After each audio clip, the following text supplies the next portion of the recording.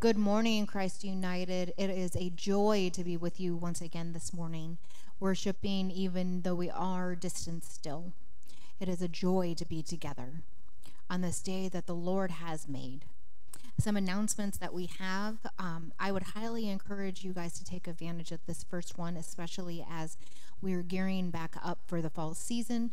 And while our fall season looks a little bit different this year, since we're not gathering together in the worship service and have all of our fun kickoffs for the start of faith formation and the start of school again, I do want to lift up family camping at Temple Hills.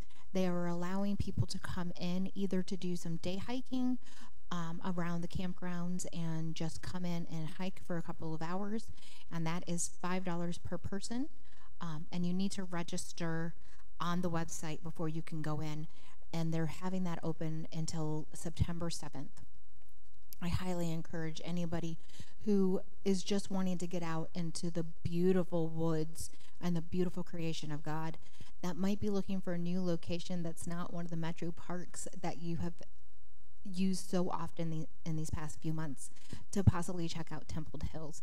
They also, last I knew, had been allowing you to rent out cabins, so you could even stay the night for about $75 just for the night, and you get to cook out there and have a good time that way.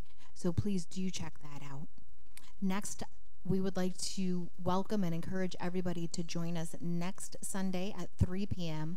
Again, that's next Sunday, August 23rd at 3 p.m. via Zoom for a blessing of the pets. It's going to look a little bit differently this year. We were trying to figure out how we could do it in the parking lot as a drive-through blessing of the pets, and we just weren't sure we could make that happen. And so we're going to do it on Zoom this year, which is going to be a lot of fun. It means that any of your bigger animals that you might not be able to ordinarily cart in, you can now be blessed over Zoom. So please let us know if you would like to be a part of that. And if you have friends or family who would like to have their pets blessed as well, please encourage them to join us so that we can have a fantastic blessing of the pets. The 11th annual Sonnhalter Tool Drive is going to be happening coming up. Habitat for Humanity will be taking donations of tools and construction materials, and they're asking for those to be dropped off over at the Berea Rec Center. And these are going to be benefiting the greater Cleveland area. So if you have any tools that you're not currently using, or if you're doing some spring cleaning or gearing up to have some construction work done and just need to get some of your old tools or any construction material that you might have out of your house, please consider donating it to this program so that they can help others in the area that might be looking for tools and things like that so that they can do construction work in their own home. The Heartland Conference will be having an anti-racism network conference call, which is an open invitation from the Reverend Dave Long Higgins. So if you would like to be a part of that anti-racism network, please contact the Reverend Dave Long Higgins so that he can get you involved in that. As usual, keep an eye out on the emails that Betsy sends out, and if anything else comes up, it will be in one of those emails. But these are the announcements that I have for this week. And so, hearing that our announcements are finished, let us turn our hearts and our minds to worship with our call to worship. God has forgiven us and drawn us close, reconciling us through Jesus Christ, who has lavished upon us the fullness of the blessed Holy Spirit. With glad and grateful hearts, praise the Lord. Again, I say, praise the Lord. Our opening hymn this morning is Let Us Build a House Where All Are Welcome, and it is by Marty Haugen.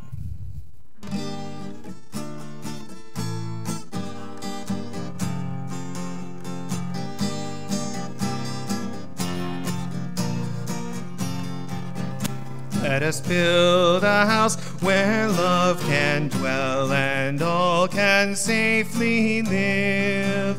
A place where saints and children tell how hearts learn to forgive. Built on hopes and dreams and visions, rock of faith and vault of grace. Here the love of Christ shall end divisions. All are welcome, all are welcome, all are welcome in this place. Let us build a house where prophets speak and words are strong and true, where all God's children dare to seek to dream God's reign anew. Here the cross shall stand as witness and as symbol of God's grace. Here as one we claim the faith of Jesus. All are welcome, all are welcome, all are welcome in this place. Let us build a house where love is found in water, wine, and wheat. A banquet hall on holy ground where peace and justice meet. Hear the outcast, hear the love of God through Jesus is revealed in time and space. As we share in Christ the peace that frees us, all are welcome, all are welcome, all are welcome in this place. Let us build a house where hands will reach beyond the wood and stone, to heal and strengthen, serve and teach, where and live the word they've known. Hear the outcast and the stranger bear the image of God's face. Let us bring an end to fear and danger. All are welcome, all are welcome, all are welcome in this place.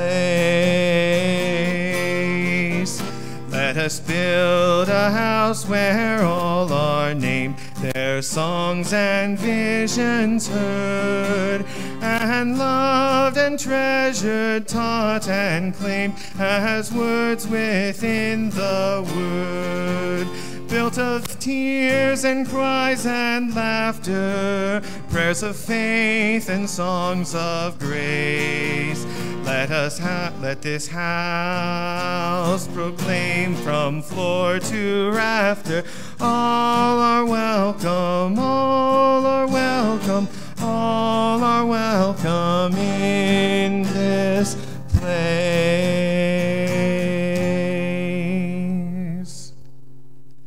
Knowing that we often forget that all are welcome, that all are included, and that God's house has plenty of room for each and every one of us, and we have each been named. Let us come together before God to name the things that are keeping us from bringing the gospel to one another and from keeping one another from God's house. Holy God, we confess that we do not always love our neighbor, even to the that we have despised others, even to the point of hatred. We confess that we have been hurt by others. We confess that forgiveness and reconciliation at times are just impossible for us. We know that nothing is impossible to you. We come to you seeking healing and wholeness for us. Help us, whenever possible, to live in peace with others, to seek reconciliation and healing and forgiveness. For your Son came and lived among us, was betrayed and denied, abused and put to death. He rose again and came with the message of peace to those who had denied him and abandoned him. May we walk in his ways. Amen.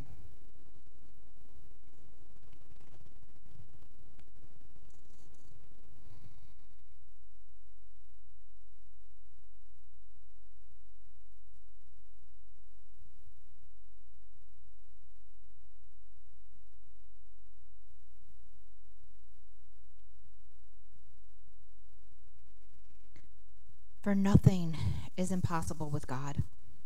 There is no place you can go, no end of the earth you can run, where God cannot find you. There is nothing on earth or beyond death that can separate you from the love of God.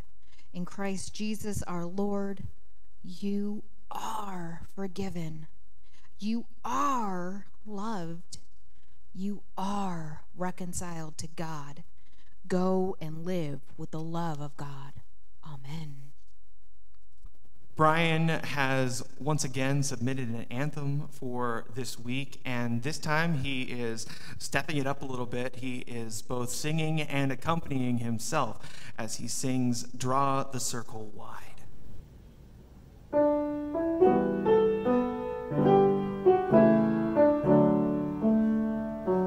Draw the circle wide. Draw the circle wide. No one stands alone, we'll stand side by side. Draw the circle wide. Draw the circle wide. Draw the circle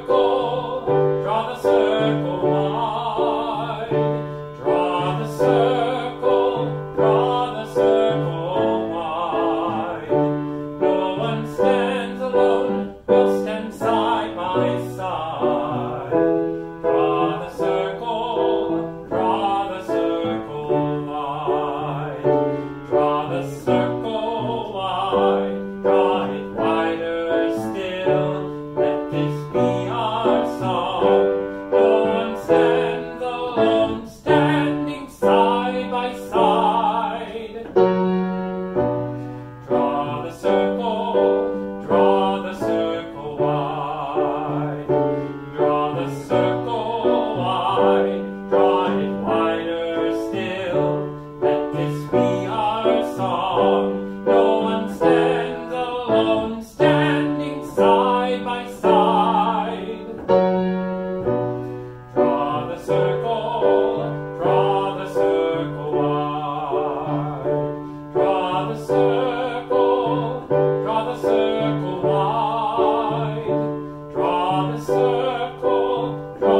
circle wide.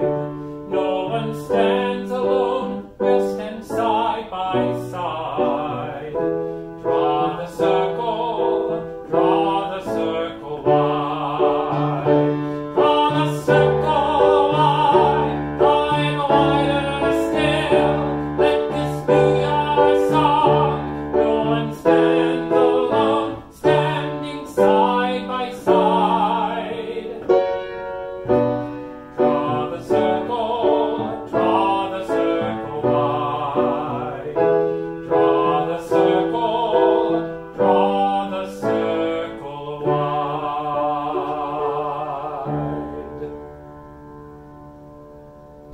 Thank you, Bryan, for your gift of music. At this time, we move into the prayers of the people, and we have a few prayer requests that have come through our inboxes and have been passed along throughout the week that we wanted to share. And as always, if there are prayer requests that you have that you would like to have lifted up, please make sure you put those in the comments section of this video, both on here or on YouTube. Facebook and or YouTube are the two places that we stream. And Betsy does a great job of checking on those comment sections and making sure that those additional requests get listed in the emails that are sent out and get passed along to the prayer team and to us. So again, if there are prayer requests, without getting into too much specifics so that we can respect privacy, do please post those in the comments. Or if you want to go into more detail, if there's more information that you feel needs to be shared, please send those to Betsy and the prayer team or to us and indicate how you would like that prayer request to be communicated. We want to hold in prayer Nancy Lee and Bryan Bowser as Nancy's brother, Bishop Leonard Gaugler, passed away. And if I mispronounced that, I apologize. We also want to continue to pray for Rick Kershaw's brother, Dave, as he is recovering from heart surgery. And we also had a request that we pray for a young girl named Nora, and she is awaiting a heart transplant. So prayers for both her and also prayers for whatever child is going to potentially become the donor for Nora's new heart, and for their family, as that will be a loss that ultimately brings life to another person. We want to continue in prayer for Dan and Judy Goodwin. I brought them up last Sunday. I had received a message from a young clergy colleague in the denomination she is all the way out in California, and asked for prayers for her second cousin who is from Greenville, South Carolina. Judy and Dan are now here in Cleveland for a time, as Dan has encountered some issues and was air transported here to the Cleveland Heart Hospital. Currently, I just had an update from Judy today, as we just before we started recording.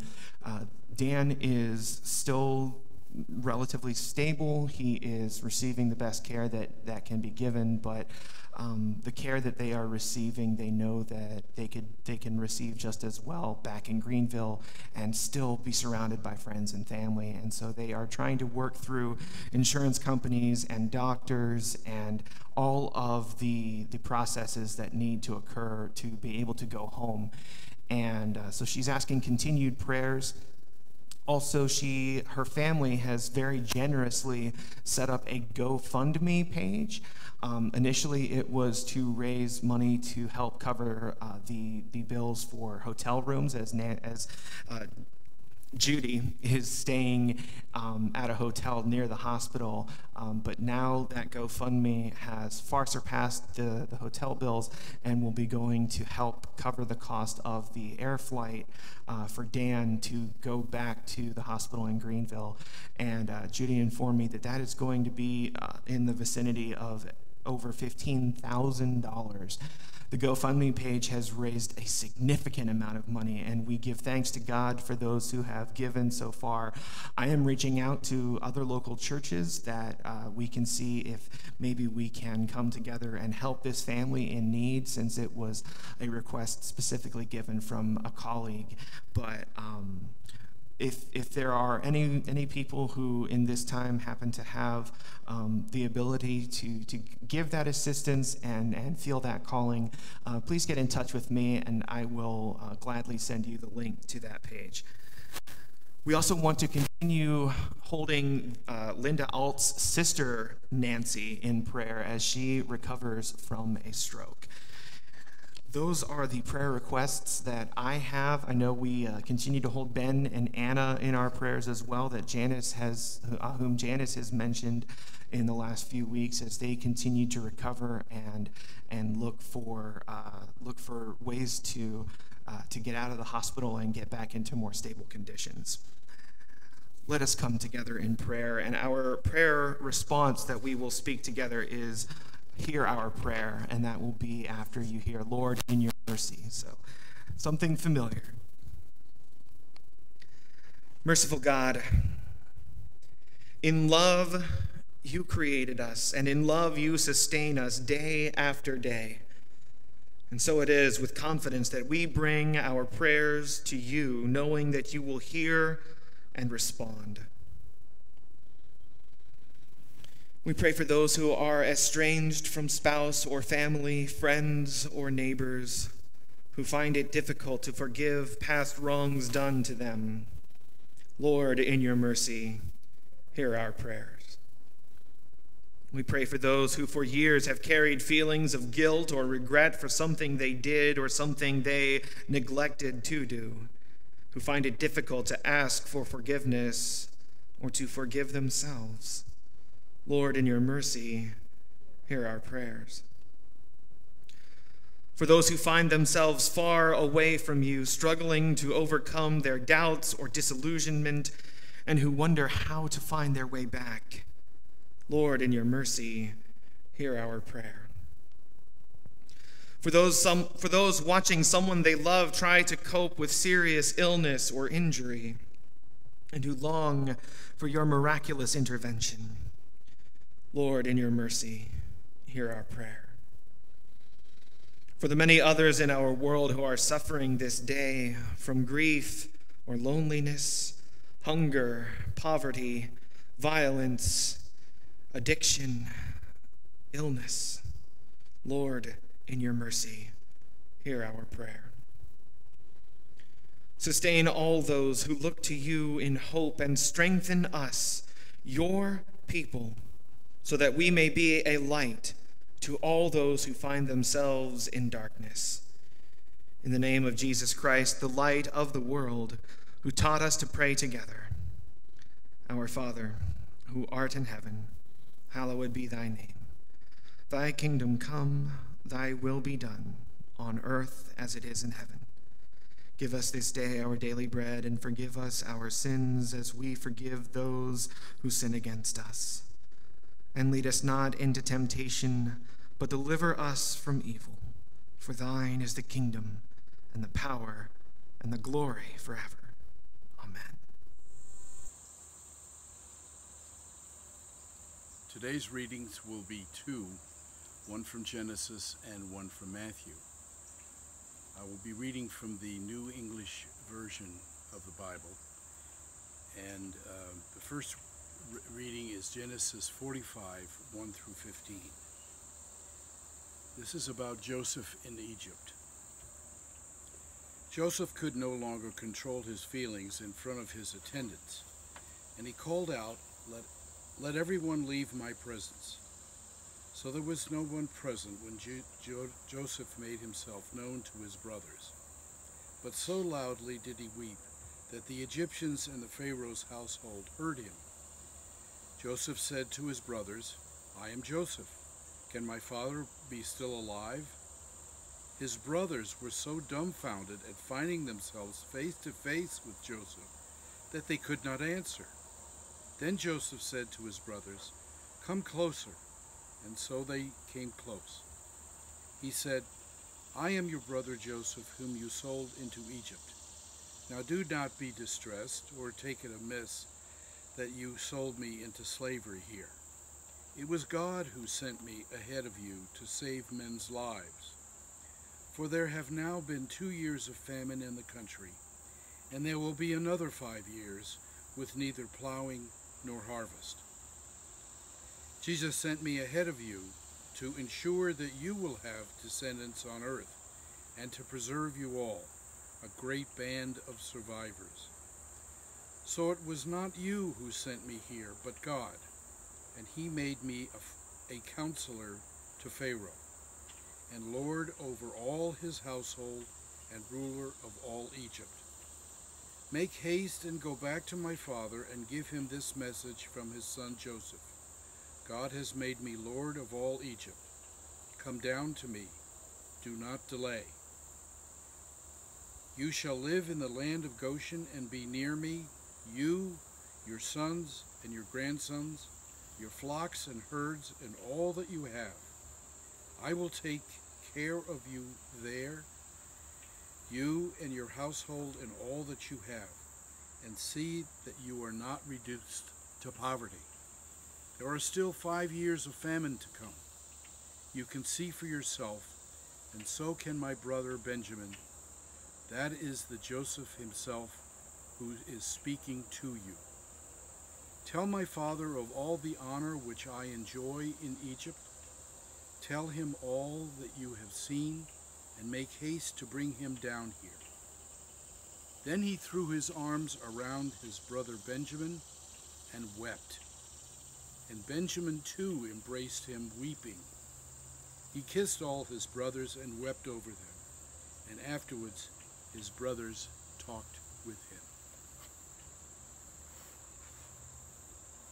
Now reading from Matthew 15, 10 to 28. He called the crowd and said to them, "Listen to me, and understand this. A man is not defiled by what goes into his mouth, but by what comes out of it." Then the disciples came to him and said, "Do you know that the Pharisees have taken great offense at what you have been saying?" His answer was, "Any plant that is not of my heavenly Father's planting will be rooted up. Leave them alone. They are blind guides.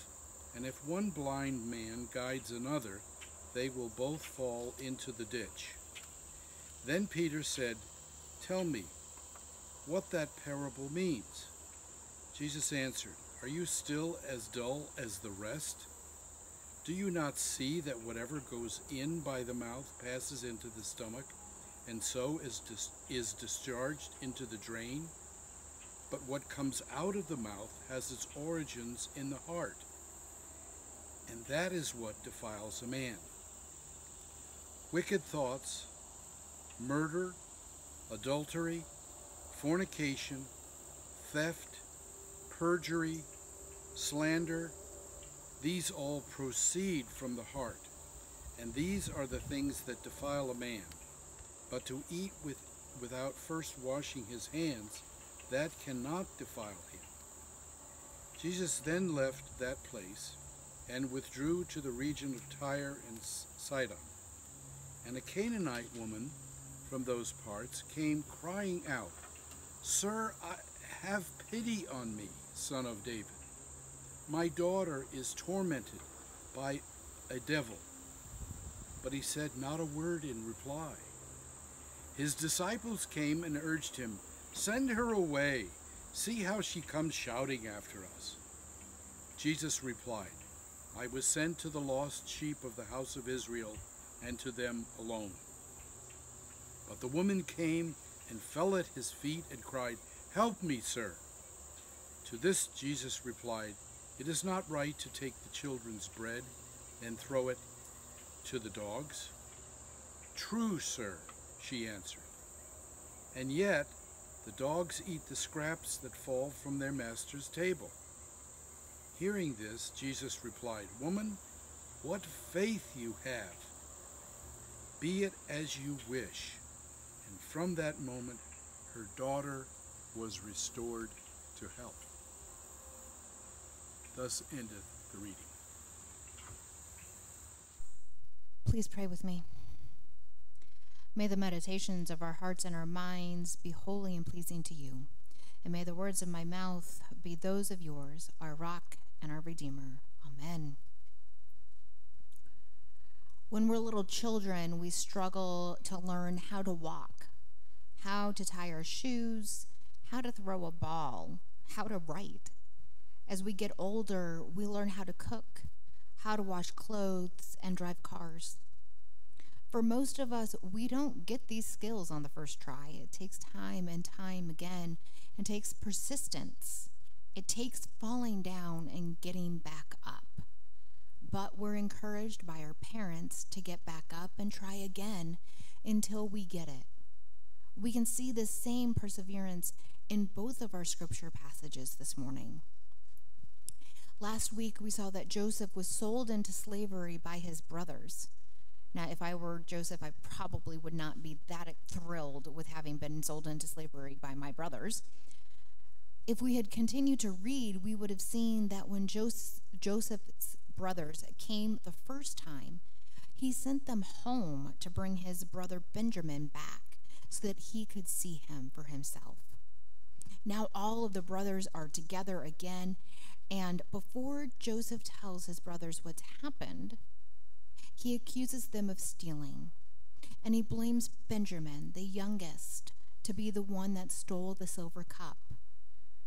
It's when the brothers are defending Benjamin and saying, no, he couldn't possibly have done this, that Joseph finally realizes that his brothers have realized the error of what they did to him, and he falls to his knees crying and tells them all. God had used Joseph for good. God used this situation of Joseph's brothers, selling him into slavery for good. Now, God didn't create the situation. Joseph's brothers did that. And God didn't create the situation where there was a famine. But God used Joseph's gifts of dreams, of interpreting dreams, for good. God used Joseph's brothers' anger and frustration and jealousy at their brother for good. And it wasn't just the good of the Egyptians that this was put to use. No, it was for the good of all. It was for God's people, for this remnant that God said he would be with forever. And so when Joseph found himself in Egypt, instead of taking care of only Pharaoh and Pharaoh's people and those who supported Pharaoh, Joseph helped his family as well. He helped all who came and asked for assistance through the grain bins. Sometimes in our insane world, it seems that some lives are worth more than others, and some have less value. Some, such as African Americans, indigenous people, immigrants, seem to be considered second-class citizens in our world. Joseph's brothers probably had their own fears as they stood before their brother asking for food because they were starving. And once they realized the heartache that they had caused their father and the heartache that they had caused their brother, selling him into slavery, they probably thought they didn't deserve a second chance. Pharaoh thought that only his own people and his supporters deserved to prosper and deserved the benefits of his grain. Kind of sounds like things that are going on in our society, doesn't it? But God had plans to make sure that all lives would prosper and grow, just as God has plans that all people today will prosper, grow, thrive, even in the midst of a coronavirus. All lives, Black lives, police lives, firefighters, indigenous people, and not just these groups, but all groups are being given the chance to thrive, if only we could work together to make that happen. And despite the obstacles placed before Joseph, he persisted in helping the Egyptians with storing food so that they would have enough when the times were few. Despite using his gift from God to taunt his brothers with his superiority, God persisted in using Joseph in the right time and place. God persisted in keeping that remnant alive, just as we are alive today for such a time as this. Persistence is sometimes considered a bad thing. When you forget all else in order to make your dream come alive, sometimes to the point that family, friends, all else are forgotten in order to pursue and to gain that one goal. Now, that seems to be the case that we find in our gospel lesson today. The woman calls out saying, "Show me mercy, Son of David." Now, for whatever reason, Jesus doesn't answer the woman. Are the streets so crowded that Jesus never heard the woman's cries? That doesn't seem likely, as the disciples tell Jesus to turn her away. So at least someone has heard the cries. Though it does seem likely that this woman has been following them for quite some time. When the woman first gets the cold shoulder from Jesus, she doesn't stop. The woman reminds me both of a woman who has a mind of her own and refuses to give up until she receives what she's after. But she also reminds me of others throughout the gospel. The woman who bled for 12 years, who wouldn't be persuaded until she touched the hem of Jesus' cloak. Or even the persistent widow who kept day by day going to the king and asking, begging for mercy. The story is often lifted up as a sign of the woman's faith, that she was relentless until she was given what she desired. That, as long as we have a persistent faith, we won't be denied. What if it's more than faith, though? Jesus not wanting to heal someone, not wanting to do anything for anyone that wasn't a part of his group, that was outside of the Jewish community? Did Jesus not know that he was supposed to come to all nations and be a voice in the wilderness for all? Jesus, after all, was a product of the community that he grew up in, a community that thought Canaanites were lesser people. We, too, are a product of our community and our nation and the society that has brought us up. We, too, have preconceived notions of what goes on around us. The woman asked a second time for mercy. The third time, you can kind of hear the woman getting a little bit sassy with Jesus, that not even the dogs will beg scraps from the master's table to eat, or that even the dogs will beg scraps from the master's table to eat. Calling her a dog wasn't the same as calling your beloved canine towards you. You know, the ones that are part of your family, the ones that you would do anything for. But rather would be a form of a racial slur, such as we might have calling someone Pocahontas, or perhaps calling someone boy. It isn't until now that Jesus speaks to the woman directly. Up until now, he has only interacted with his disciples, even though he's been speaking about and to the woman. But now, here, after she debates and spars with Jesus, he truly encounters the woman and tells her that her faith has healed her daughter. In this moment, we see Jesus realizing he was wrong, and he changes his mind. At Pub Theology this past week, one of the things that came up was that scripture has been used over the years to argue for different parts of things in history. The NRA uses it to say that they should be allowed to have arms. Christians on both sides of slavery have used it as ways to defend or deny that we should have slavery. In the same way, though, it's something, I loved how Augie said it, that it's okay to see these differences in the scriptures that at one point support, but at another discourage what we want to say. Because right here we have a human Jesus that shares that it's okay to change your mind. It's okay to have a faith of a child, and when we grow up, change our mind and see that we have learned that now we have a stronger, deeper faith.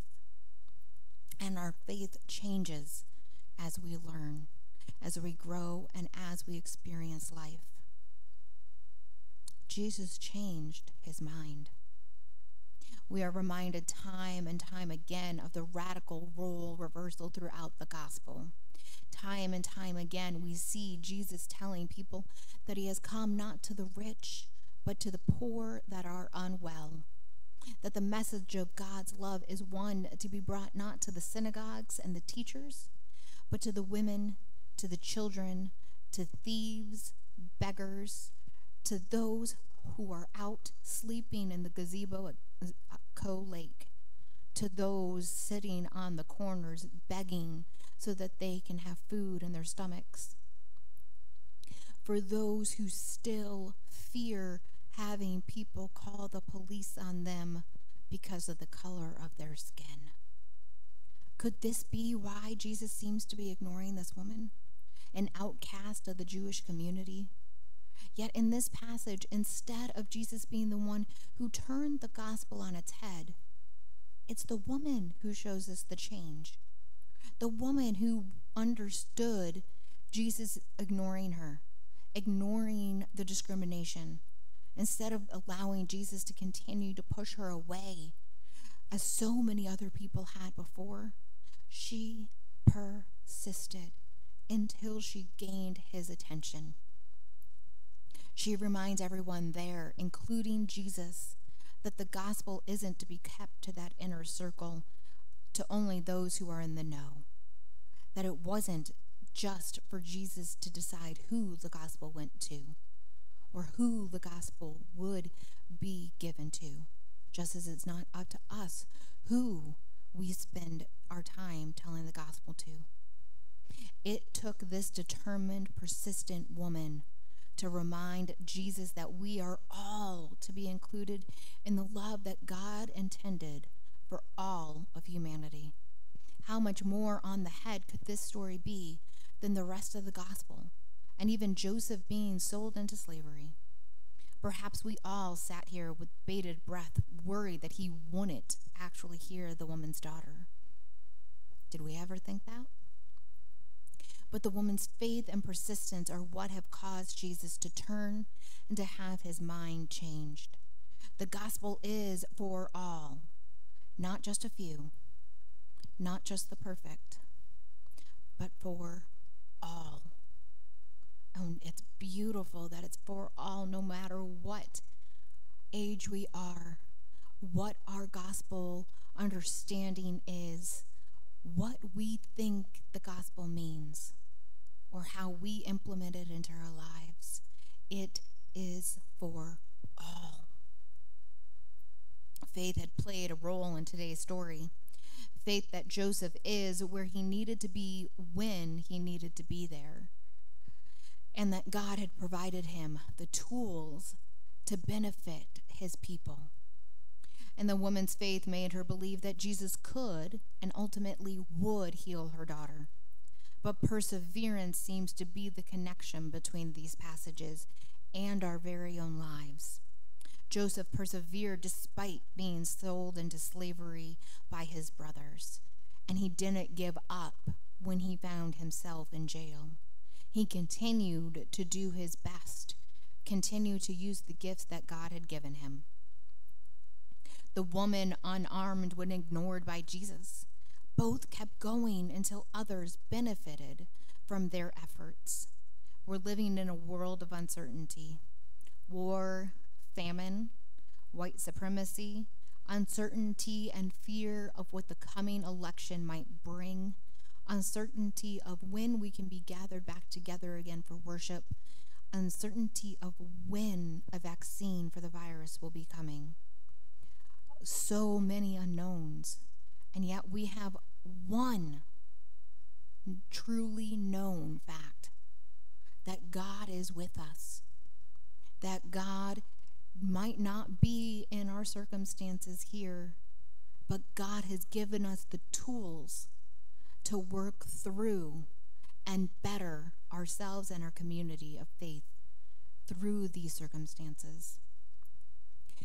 God has made it so that we can persist in this time, so that we can help those who need help now.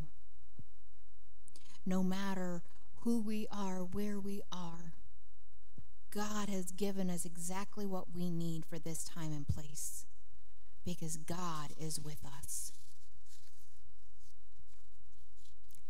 We have so many examples that have gone before us, who have shown us how this can be done. Moses, Joseph, Martin Luther King, Desmond Tutu, the woman in our story, pastors and churches who have stood arm in arm, standing up against hate, standing up against those who say it's not okay to hate. It's not okay to keep people in their place. Instead, they're standing in prayer with their brothers and sisters for love and peace. All have persevered. All have shown us the way to push, to continue to move forward even when it seems the odds are against us, to push us until we hear Jesus say that our faith has healed us.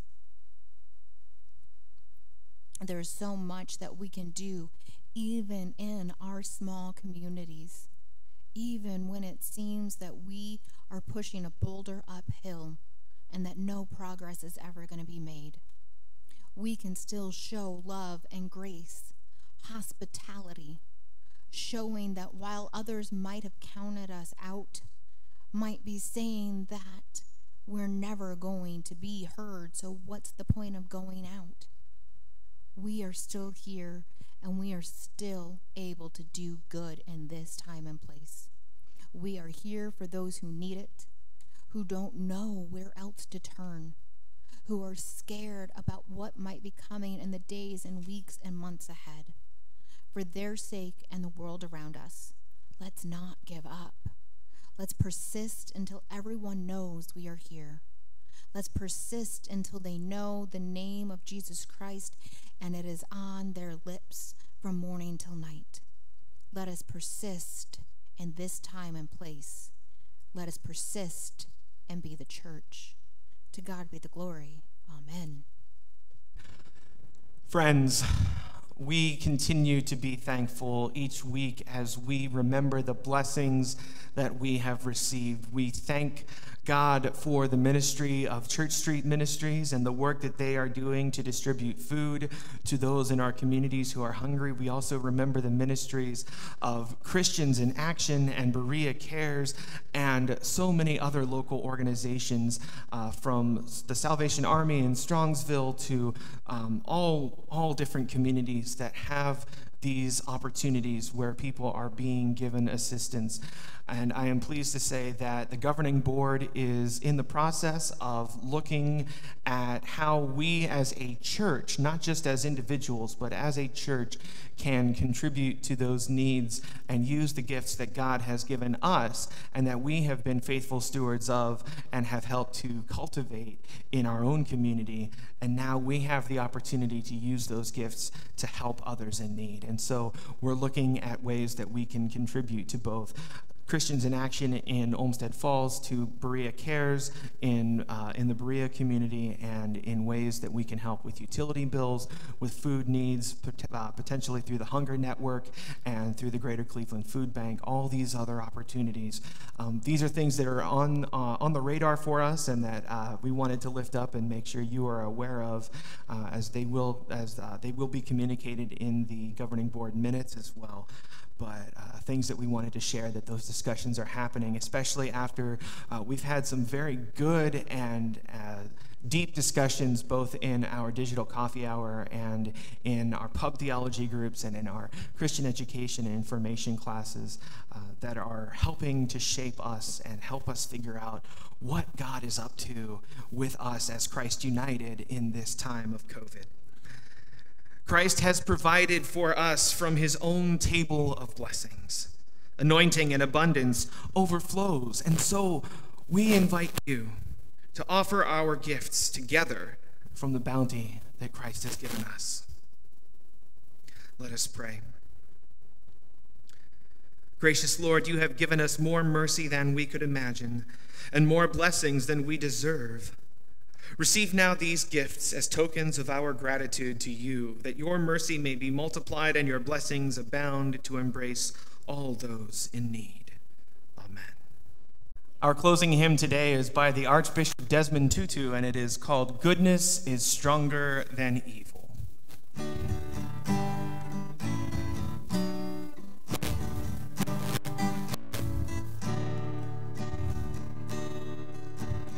Goodness is stronger than evil, love is stronger than hate, light is stronger than darkness, life is stronger than death. Victory is ours, through God who loves us. Victory is ours, through God who loves us. Goodness is stronger than evil, love is stronger than hate, light is stronger than darkness, life is stronger than death. Victory is ours, through God who loves us. Victory is ours, through through God who loves us. Goodness is stronger than evil, love is stronger than hate, light is stronger than darkness, life is stronger than death. Victory is ours, through God who loves us. Victory is ours, through God who loves us. The gifts and the calling of God are irrevocable. God has gifted you with forgiveness and graced you with reconciliation. Go now and share God's gifts with the distressed and estranged. Christ has called you close to him and healed you from torment. Go now and call others to receive Christ's mercy and healing. And now may the God who forgives, reconciles, heals, and blesses be with you now and evermore. To God be the glory. Amen.